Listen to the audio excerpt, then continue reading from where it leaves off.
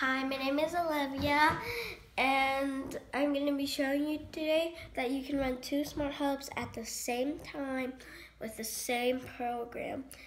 And I'm going to turn these on first. I'm going to connect one at a time because it might go wrong. So connect one and then connect the other one. And then exit and see it's gonna run for 30 seconds.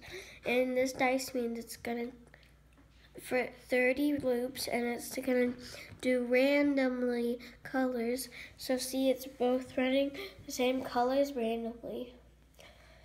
And it's gonna do that for 30 times, 30 loops around. And see this one? It runs both of them. And how you change that is you go here, you change it to that one, and then run it. And see how only one's running? That's how you do it. And then you can change, I think you